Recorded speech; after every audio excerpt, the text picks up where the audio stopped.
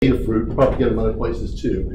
It's called a BME280. It actually measures absolute barometric pressure, so it's not relative sensor. It actually measures altitude. It has a temperature sensor and a humidity sensor too. It has to have temperature because temperature affects air pressure so much it has to be used internally in the compensation algorithm.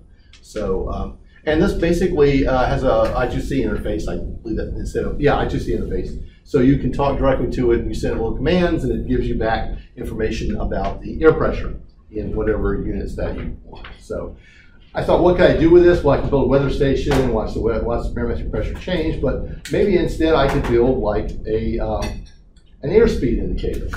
Now, I got some help on this from my friend Barry Frazier, who's a retired Lockheed engineer. The nice thing about Barry is if you call him up and you say, Barry, I'm building an airspeed indicator for my car and I can't figure out how this Bernoulli thing works. He doesn't say, as you really should, why the hell would you want to do that? He says, I'll have a book on that somewhere, and I did some experiments in a Cessna in 1975 on that, so let's come over and we'll do it. So he helped me a lot with the code. This is the sensor which you see there, stuck on the front of my car. Barry's suggestion was get it out as far in front of the slipstream as possible, so park carefully when you're wearing this thing.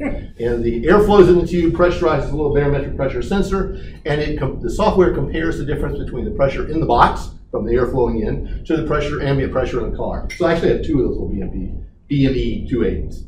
So I decided I have no real way to calibrate this. So I thought, well, what I'll do is GPS will give you altitude. It's not real good, but it gives you altitude.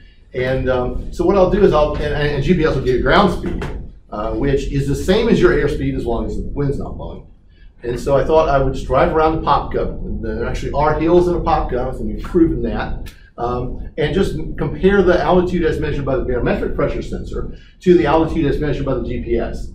And they compare pretty well, actually. I mean, I think there's a relatively high correlation there. I don't know what happened on the left of the big drop. I don't know if I fell into a hole or I think that was a software glitch. But on the left is the altitude over about a 10-minute period of driving around in a circle up and down hill in Apopka. On the right is airspeed versus ground speed. And while my airspeed is systematically too high, the pattern of ups and downs is just about right. The correlation is pretty good. So with some additional calibration, I believe I could make an effective airspeed indicator, which would mean I could finally do, when the cop pulls me over, I could say, but officer, my airspeed was only 55 because you see there's this tailwind. I don't think that's going to work, but it's kind of fun. And it's interesting. It's a very cool sensor. It's actually will measure sub-meter resolution, at least meter resolution, but you can move it up and down from the table and see an effect, which is amazing. They're used a lot in drones because it's really hard for altitude hold, because GPS is way too noisy to hold your drone. It's going to bounce, but this is pretty steady.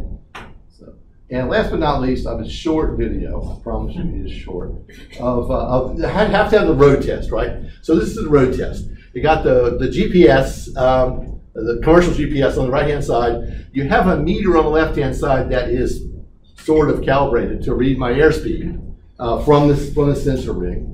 And if we play it, probably got some ugly audio too. Yeah. Play. There we go. So we're doing, you can start to see, we're doing 45-ish there and 45-ish there. And you get the exciting, view down the road. So 40-ish, we're doing 40-ish. There you go. And I think this day it was raining, was probably some wind too. So I don't know that we actually got it. Yeah, now we're going into the wind. Wind's about 60 because I'm still only doing 45. I'm driving an old man. I only do 45. So anyway, that's your road test. But basically, so the fun sensor to play with, it's really easy to program. There's an Adafruit library that comes with it that knows how to talk to it. It probably has a lot of commands I'm not using. The hardest thing I did was, which Barry helped me with, was like unit conversion from kilopascals to PSI and various unit conversions. The formula is not too complicated, and the pitot thing just as works in aircraft. It works. So I no longer have to worry about reaching stall speed in my car and falling and crashing into a ball of flame. Any questions? Okay, thanks a lot.